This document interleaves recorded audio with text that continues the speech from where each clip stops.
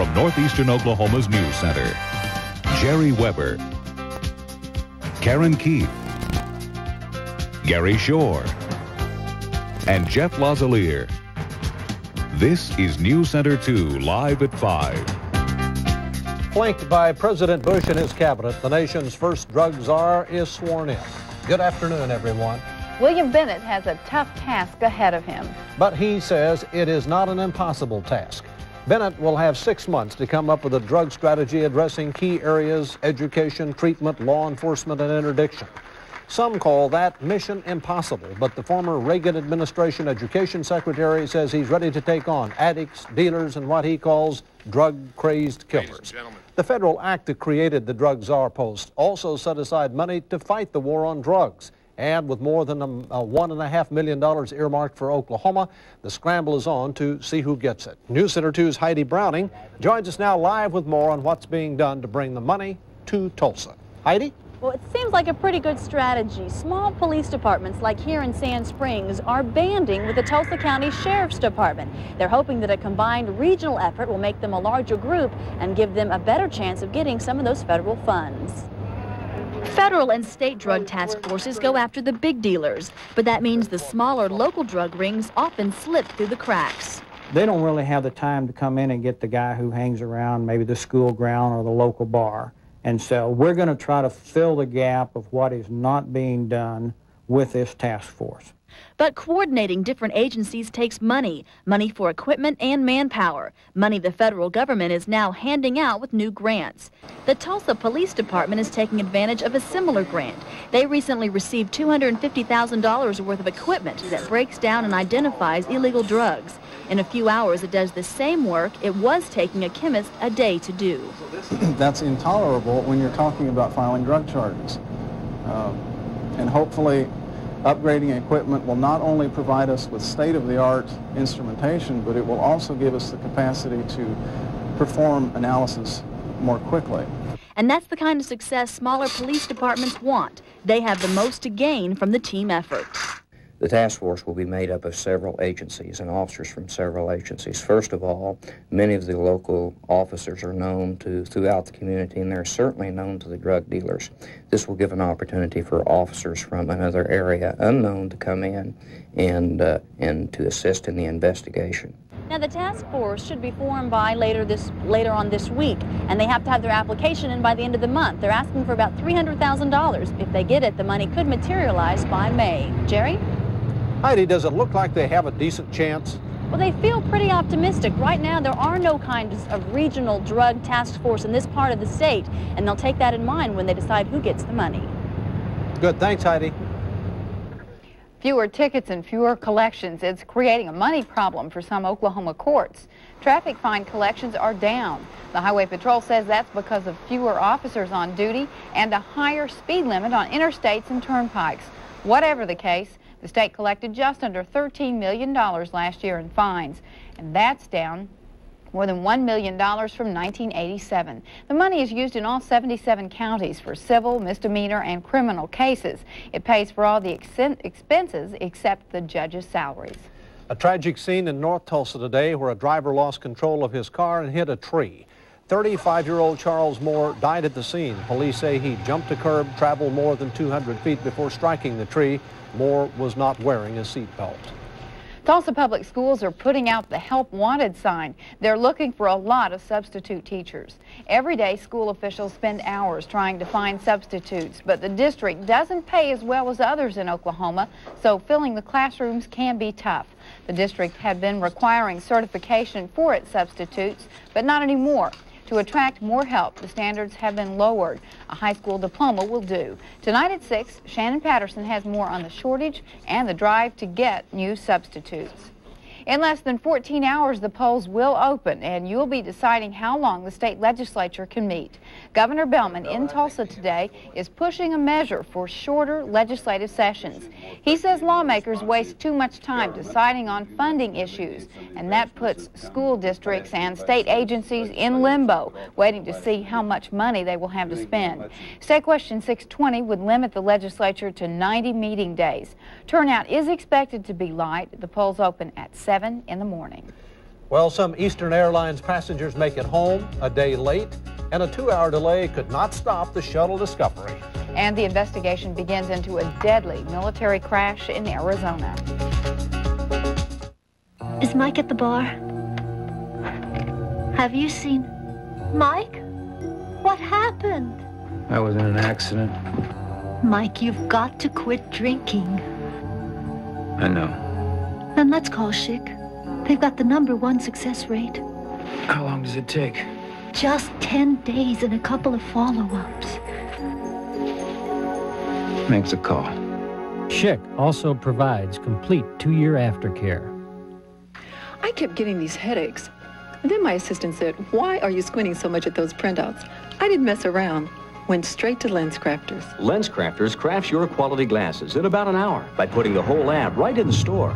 So you can see better and feel better in about an hour. No more headaches, great looking top quality glasses, and all it took was 1 hour. Lens Crafters, custom crafted eyeglasses in about an hour. Woodland Hills Mall, upper level next to Sears.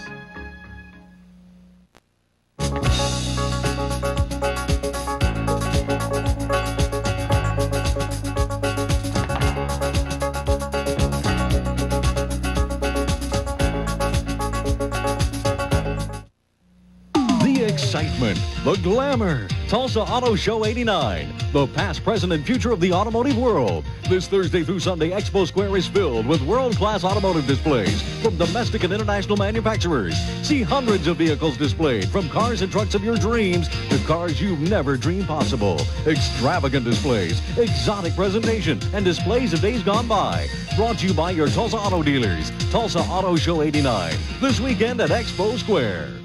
Always like a mother and a child. Always like a handshake and a smile. Some things never change. Some things always. Just as Scouts pledge to always help others, Walmart pledges to always keep a generous supply of the brands you trust in stock.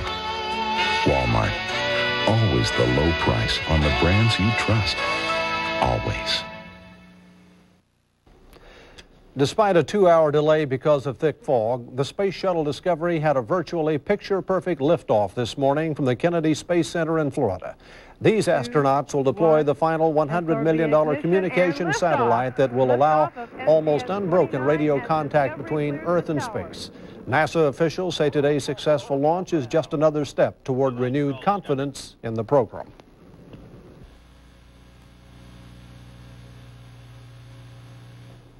The 5-day mission will end this Saturday at Edwards Air Force Base in California. While NASA officials were happy to see the Space Shuttle Discovery make it into orbit, hundreds of Eastern Airlines shuttle passengers were just happy to get home. They were among those who purchased $12 tickets for weekend flights on the Washington, New York, Boston shuttle. So many took advantage of the first-come, first-served deal that there weren't enough seats for everyone to return home yesterday. We had to go back to church and spend the night in church. Where did you sleep at the church? On the floor. Well, was it worth it, or was it fun, or what? The blessing we got from church, it was worth it. Yeah. We really got a blessing, so it was really worth it. The strike crippled airlines, which is seeking shelter from its creditors under the bankruptcy laws, will let people use their special tickets until Friday, even though it was only a 3-day offer. The bodies of all 15 people on that Air Force helicopter that crashed last night have been recovered. The Vietnam-era 3H-3E Jolly Green Giant crashed and burned on a routine training mission in the Arizona desert. The chopper carried 4 crewmen from Arizona's Davis-Monthan Air Force Base and 11 soldiers from Fort Bragg, North Carolina. Still no word on what caused the crash. The Senate is moving quickly on the nomination of Wyoming Congressman Dick Cheney for Defense Secretary.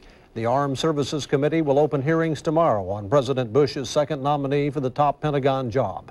The Senate haste follows its rejection of John Tower for the defense post. Members on both sides of the aisle say they expect Cheney easily and rapidly will be confirmed. Cheney was the #2 ranking Republican in the House when chosen by the president for the Pentagon post. Looks like our great weather from the weekend has carried over into our work week, and we'll find out if it's going to hang around for a while. But before we do that, you can figure a lot of business deductions from your taxes, and Paul Strassels takes a look in today's tax tip.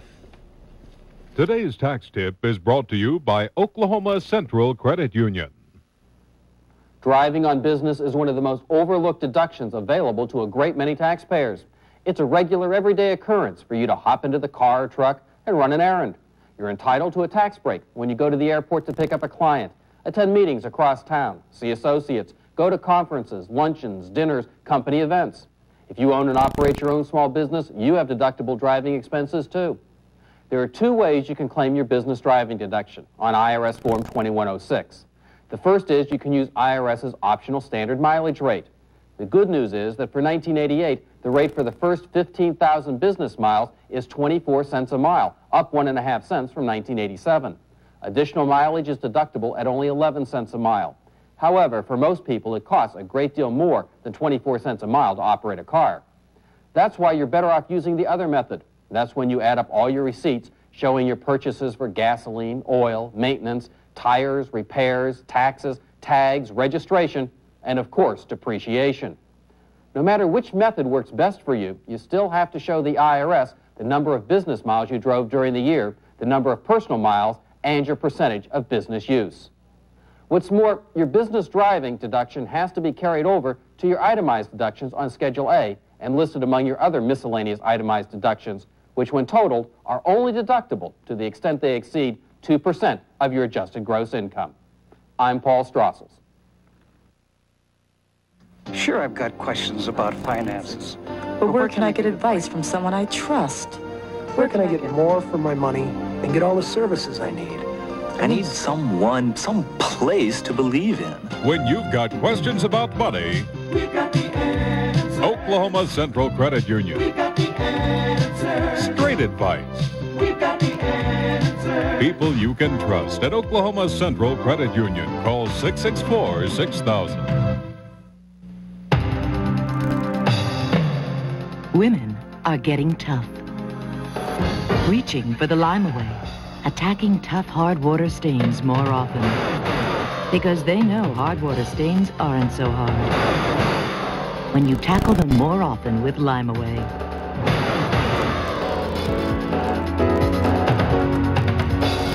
So get tough with lime away. It fights buildup every time you clean up. Hi, I'm Bill Cox. Since 1938, Cox Chrysler Plymouth has been selling cars here at 11th and Lewis. We built our reputation on three simple ideas: honest, fair dealings, courteous, dependable service, and low prices. Like this LeBaron at $10,995, Plymouth Colt at $69.95, Chrysler New Yorker at $15,995. So remember, when you're ready for your next car, new or used, you can always count on Cox Chrysler Plymouth, because I want to sell you a car. All right, guys, lights out. Coach. There's nothing more exciting than a fast break. To Pizza Hut for a great supreme deal, where exceptional leaping ability and blazing speed both come into play in pursuit of Pizza Hut's Supreme Pizza, loaded with 6 mouth-watering toppings. Now get 1 medium for $8.99, or better yet, 2 for just $4 more. And that's a deal worth running out for. Pizza Hut, making it great. Arson may be to blame for the worst fire in the history of Big Bend National Park in West Texas. More than 600 acres have already burned, and it could be a couple of days before the fire is brought under control.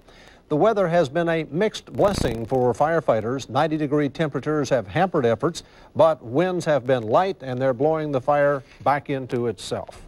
We have had enough precipitation around here in the form of rain and snow that it would be a little hard to burn grass or brush here right now. Boy, it would, because things are moist. But I'm wondering if it's going to dry out. I don't know. It's been very nice. We had a great weekend, Gary, but boy, what a pollen problem today. That really is the top story in the weather tonight, Jerry, as the pollen count is up over 22,000 today, and the lion's share of that is the cedar and elm pollen, which is just very tough on a lot of hay fever sufferers in particular. That cedar and elm pollen can really be brutal on you. but it looks like that probably will be with us for a week or two before it really starts to come way down. The reason it's so high up there today is because of the south winds and the very warm air that we had over the weekend, bringing up from the trees in East Texas. There's a lot of cedar and elm trees down that way. Outside right now in Tulsa, along with that astronomically high pollen count, otherwise it's a pretty nice looking day. 64 degrees. The dew point is 45. The relative humidity is 47%, and the winds are calm. The barometer is 29.75, and it is falling.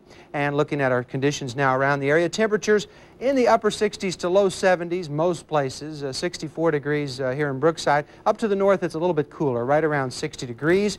And off to the south and east, we've got 74 at Fort Smith, 77 now down at Hot Springs. We certainly have seen some wild weather changes happen over the last week, but it looks like for most of this week, things are going to be a little bit more settled. I expect for tonight just a kind of a quiet and pleasant night with lows in the upper 40s around the area. And then for tomorrow, looks like temperatures will be about the same or maybe just a hair warmer than today. Probably no precipitation to take any of the pollen out of the air, though, until an important system comes in towards the weekend. But on our Weather Extra tonight, let's talk a little bit about what is going to be happening in Oklahoma over the next few months, and that is tornado season. And, of course, we're coming into that severe weather season. Here's some incredible video for you, courtesy of KJRH TV up in Minneapolis, where they had a tremendous tornado up there a couple of years ago. And for all of you that are interested in severe weather, and particularly in tornadoes, the meteorologists from all three of the Tulsa TV stations and civil defense organizations will be getting together tomorrow night at Will Rogers High School, and that's going to be at 7 o'clock, and we're going to have a severe weather seminar, and we'll talk about flash floods and also lightning, and I'll be presenting the portion on tornado awareness and how they develop, and have some more of that video for you and talk about how those things form. So try and make it down there to see us tomorrow night, 7 o'clock at Will Rogers High School. Back to you now, Jerry and Karen. Thank you, Gary. I don't like to think about that, but I know we must. That was incredible pictures. More on that first pollen alert of the year, and look out for the mumps. Also in today's To Your Health, paying the price to beat childhood cancer. Michelle Miller suffers from frequent sinus headaches. The pain is all in here. It's a constant ache and pressure. You can feel like your eyes want to just burst. That's when you need Tylenol Sinus with the maximum strength of Tylenol pain reliever to help knock out sinus pain and the maximum amount of decongestant to break up sinus pressure fast. There is no pressure in my eyes. There is no pain. I mean, everything's great. Maximum strength Tylenol Sinus medication. It's stronger than sinus headaches and it won't make you drowsy. Things you can trust. An old friend. Mom. Things you can trust you can eat. Eckrich beef bologna. Still made with fresh cuts of meat and spices. Still slow cooked for hours. And since 1895, pure beef bologna with that purely Eckrich taste in every bite. Eckrich, the very best from our house to yours. Jimmy, did you know your daddy is planning for your future? He just bought a Toro GTS lawnmower with a 5-year starting guarantee. For 5 years, it'll start in the first or second pull, or Toro will fix it free. So your daddy knows it'll be around a long time, which means someday you might be using it to mow the lawn. See the new 5-year guarantee to start Toro lawnmowers at these Toro dealers. A world of imports can be yours when you shop Cimarron Pottery. This week only, a set of 6 white willow baskets, regular $2 to $7, now 1 half price. Beautiful 14 blossom spring bushes, regular $2.69, this week only $1.59. And the popular Maralaika chair, regular $9.99, this week only $6.99. All this and more now through Sunday. When you shop Cimarron Pottery. More than a pottery store. Mumps used to be considered a common childhood disease. Vaccines available now mean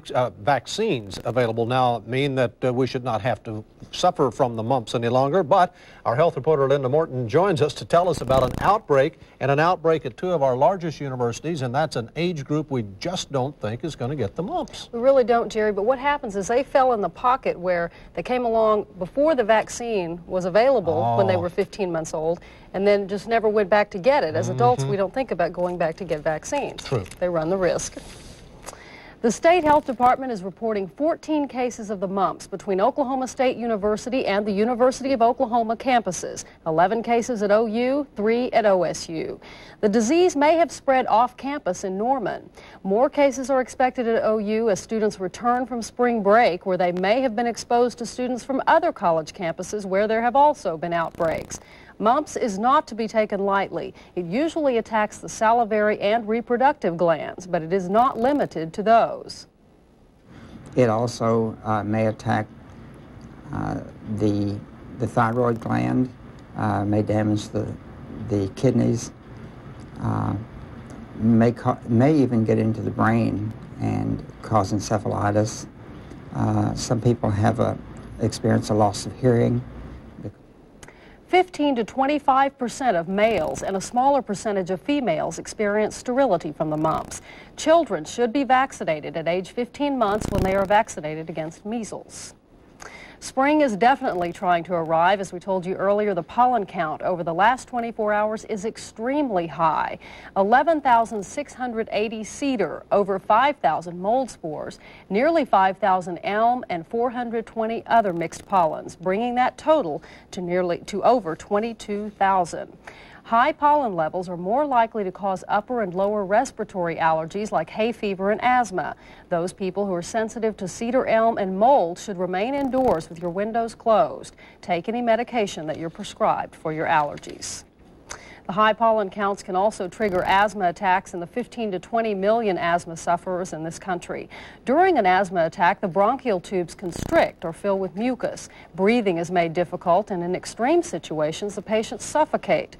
Although asthma-related deaths are few in this country, about 3,600 a year, the number has more than doubled since the late 1970s, mostly among urban blacks, where the asthma death rate is 4 times that for whites. Lack of patient education and lack of access to regular medical care is to blame. Often blacks receive their only asthma treatment in a hospital emergency room. This does not provide an adequate continuity of care. Often, there's physicians who are untrained in the care of asthma will have to administer to these individuals. New treatments for asthma should help lower those death rates. And finally today, some good news and bad news about children and cancer. The good news is more children than ever before are surviving cancer, but many of them pay a price later in life. Elliot Meadow is a survivor of childhood cancer. When he was 16, doctors discovered cancer in his knee area. I had a month of radiation treatments directly to the knee, and then I had 18 months of chemotherapy treatments. The treatments worked. In fact, 3/4 of all children with cancer can now be cured. While treatment of childhood cancer has vastly improved in the past 20 years, some children pay a price for survival. It's called the late effects of childhood cancer. Several new studies have found that more than 80% of all children who survive cancer later experience problems related to their treatments. That's because large doses of radiation and drugs are needed for therapy. Growth deficiencies are especially common. Radiation is very effective in getting rid of tumors because it prevents their growth. Now you can imagine that for children whose normal tissues are also growing, that radiation would prevent the growth of those tissues, and that's exactly what happens. Along with growth deficiencies, cancer treatments may also result in learning disabilities, visual, dental, and heart problems, reproductive complications such as sterility, and an increased risk of developing a second cancer. Now that doctors know about these late effects, they're working to minimize them, lowering radiation and drug dosages when possible, offering counseling, and following up on patients years later. Despite the problems, Dr. Meadows says treatment is still worth the price. If you can cure a child, you're saving a lot for the future. It's estimated that within the next few years, 1 in every 1,000 young people between the ages of 20 and 30 will be a childhood cancer survivor. And it's interesting to note that cancer is the second leading cause of death to accidents when kids under age 14. So I'm glad you reminded us again that mumps can actually be very dangerous. We laugh about them as a childhood disease and what have you, but there are some sidebars that you've got to watch for. Well, the thing to note too, Jerry, is that there are a lot of people out there who probably did not have that vaccine. It was not available until 1967. So probably if you're an adult and you're concerned about that, you should check with your doctor to see if maybe you need to get that vaccine. Because the older you get, the tougher it can be on Tougher. you. Thanks, Linda. Thanks. A final word on our green country weather, and Doc Nelson flies by with a traffic watch in a moment. And a home that towers above the rest for a price we'll show you next. The 1989 Tulsa Auto Show, March 16th through the 19th at Expo Center. You'll see classic cars, spectacular displays, prototypes, and factory introductions from major manufacturers. Whether your taste runs to speed, beauty, or luxury, the Tulsa Auto Show has something for you. This Thursday, TV2 offers a $1 discount off all tickets for opening day. Kids under 12 get in free. The 1989 Tulsa Auto Show, the past, the present, and the future. The wheel, sliced bread, indoor plumbing, lifetime equity. Lifetime equity? Yes.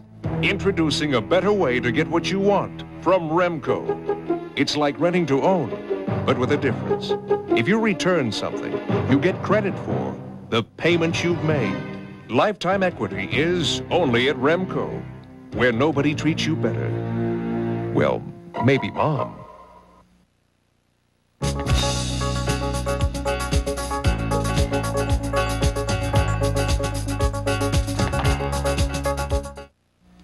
Our family just changed doctors. Why? We were waiting for weeks to see him. Now we have a family practice physician who specializes in caring for the entire family. One phone call gets the appointment. No more hassle. He takes care of our needs at affordable rates. Times have indeed changed for the better. If you need a family physician, call 744-4000. Doctors Hospital, the choice of family physicians. Why are people changing their pharmacy to Walmart's pharmacy? I tried Walmart, and you know, they do have better prices. Their pharmacists convinced me. They really talked to me about my medications. I'm always shopping Walmart. I don't know why I didn't shop their pharmacies sooner. It's really handy. Join people like yourself who are changing their pharmacy to Walmart's pharmacy for the lowest everyday prices. And me. Try us, Walmart Pharmacy. A political race involving two opponents can stir up criticism and controversy, sometimes creating hard feelings. But what if you're neighbors? Well, that's one of the stories we're working on for News Center 2 at 6 o'clock, and Beth Ringel is here now with more. Beth? Well, Jerry, it certainly can put a friendship to the test. Scott Thompson looks at two next-door neighbors running for the same House seat in Sapulpa and how neighborly love survives the test of politics. We'll show you someplace that everyone wants to go these days for a wash. And in sports, Al Jerkins has the final regular season college basketball poll. Back to you. All right, thanks, Beth. Time now to check on the Monday afternoon rush hour. Doc Nelson's up in Chopper 74 with the News Center 2 Traffic Watch. Doc? Go, Doc. The downtown area along I-44, that's down all the way through almost to Sheridan as they're trying to go eastbound. One of the problems, we've got a very serious accident involving IMSA police fire on the scene there that's affecting traffic going southbound and northbound, about 4600 South Yale. The problem, IMSA involved in an accident, picked up a suspected heart attack victim at 41st and Yale, involved in an accident at 46, shutting down the complete northbound lanes. Southbound lanes blocked by emergency equipment at that point. It's just a little bit north of I-44 and Yale. That has traffic in southeast Tulsa a mess. They're trying to go and use Lewis, Harvard, Sheridan, Memorial, but it's still putting an awful load on those other streets that are usually very heavy, so I think they're going to be a little bit late getting home. Stock Nelson in Chopper 74 for News Center 2's Traffic Watch. Thank you, Doc. Boy, that's tough. It does sound bad. If you've ever dreamed of living high on the hog, high above it all, there's a special home on the market that's just for you. From the distance, it looks like a plain old water tower, but this water tower in Seal Beach, California, has been converted into a very unique home that's now for sale for a mere $3.5 million. The owner and the builder of the home says the tower has some other spectacular features besides the view. The table that we have here is used as a table. It can be used as a hearth. It can be used as a bar, depending upon what height you set it. Or it can be used as the centerpiece of the room when it's retracted into the ceiling. And, of course, we have an elevator that brings them up to the living room area level. The bedrooms all have special touches as well. There's a rotating bathroom in the master suite, and the other bedroom has a working train that circles the room. Armstrong has lived in the tower since its completion in 1985, and he says the sunsets are what he will miss the most. I would imagine.